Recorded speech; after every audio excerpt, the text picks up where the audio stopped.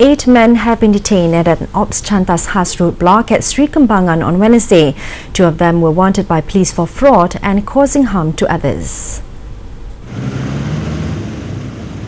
Serdang Police Chief ACP Abdul Razak Ilyas says 5 others were detained after testing positive for drugs, while another was an Indonesian man who didn't have a valid visa.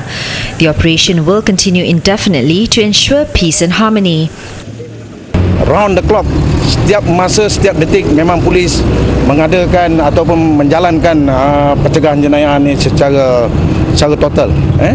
So macam ini hari kita menggunakan kekuatan semua elemen, termasuk juga cawangan khas.